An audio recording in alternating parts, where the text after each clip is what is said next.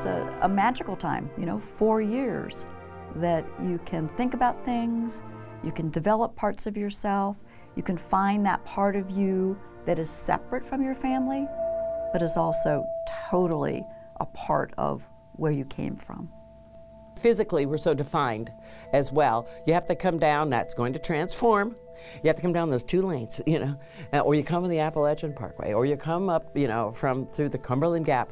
There's almost the definition of the landscape that defines, and that the campus green sits on a hill, you know, and then it's almost like it's a womb that allows anything that you choose to explore, understand, or reason about, or reject.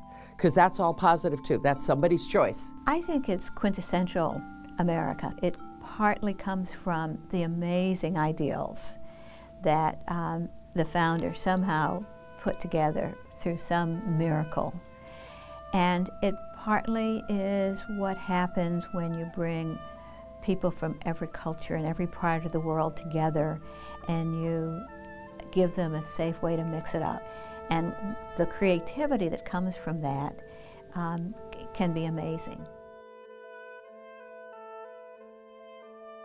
My dad felt very strongly about education right from the time I was a small girl, and he said, I don't care where you go to college or what you major in, but you must get a liberal arts degree. Always I was going to get my education. It was really, really important. And so I received a scholarship, went to New York to school, decided I did not want to be married to retailing, and then I came back to Ohio University because they had a wonderful clothing textile department headed up by Aline Bain. I didn't know actually I wanted to go to college. I was at Mifflin, and it was an advisor she saw me in the hallway with my football playing boyfriend, and I was being inappropriate, as teenage girls sometimes are, and she came up, stuck her arm through mine, walked me away from him and said, "You're too smart not to go to college." And she just made it her business to get me to college. Nobody in my family had been to college. My mother didn't get her college degree until I was 24 years old. So I wasn't at that point really thinking about college or thinking it was possible. But this woman, this amazing guidance counselor, she brought us down to OU on a college field trip. And I just fell in love with the place. And I said to my mom and dad, I want to go, I want to go to college. And he goes, you have to pay for it. And I said, I will. And they asked me for my choices, and I said, oh, it's OU. They said, why? I said, because there's hills down there, and I like terrain that has movement. It's part of how I see life. They have a really strong, dance department, and they have all kinds of things that I'm interested in, and it's a really pretty campus, and I want to go. And that's how OU happened, short of applying and being accepted.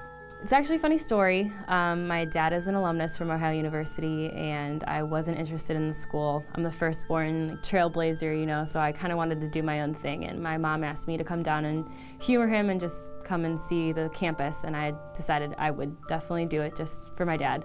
So we came down here, and I fell in love with it as soon as we turned the corner, driving on the highway, and I knew I was in trouble because I loved it so much. And then I went on my tour with my parents and my brother too, and my brother actually told me that he wanted to come here before I did. And so I was right up there in line with the tour guide at the end of the tour, and so I just fell in love with the campus. Every time I came down, I just felt like I was at home. Now, I didn't come from a family that had a lot of money, but my brother went to Notre Dame on a football scholarship. And my sister hated school, but she wouldn't go to college, and so I was able to go because they could afford it. And I had a teacher, Miss Mayer, who was an OU graduate, and she came to me and to my friend, both of us were going to go to college. Not many people went in those days. And so she suggested OU to us and said she would help us get a scholarship, which meant that was $45 a semester you got. But to my family, $90 was a lot of money. And so my friend Shirley and I used to go to the swimming pool in the summer, and we'd take the bulletins, we got bulletins from the library, and look up how many men there were at each one of the schools. And we always say, and this is true, we looked at OU and there were 6,000 students at the time, and I think there were only 2,000 girls, so we thought that would be a very good place to go to find our life's companion. Besides, we got the $90.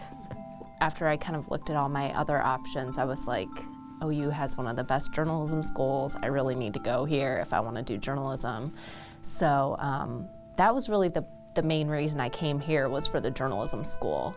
But after I got here and learned to love it, then obviously I was pumped that I picked it. My father was college educated, my mother was not.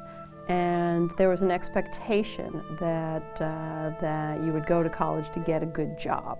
I grew up in New Jersey, and a reasonably high percentage of the people around worked in New York City, and there was the concept that in order to get ahead, you needed to go to college. And there was a lot of discussion about whether or not it was worth having a girl go to college. Because they're just going to get married, they're not going to work, should we go ahead and pay for the girl to go to college? In my family, we had 2 girls, so that was not an issue. The concept was you were going to go to college.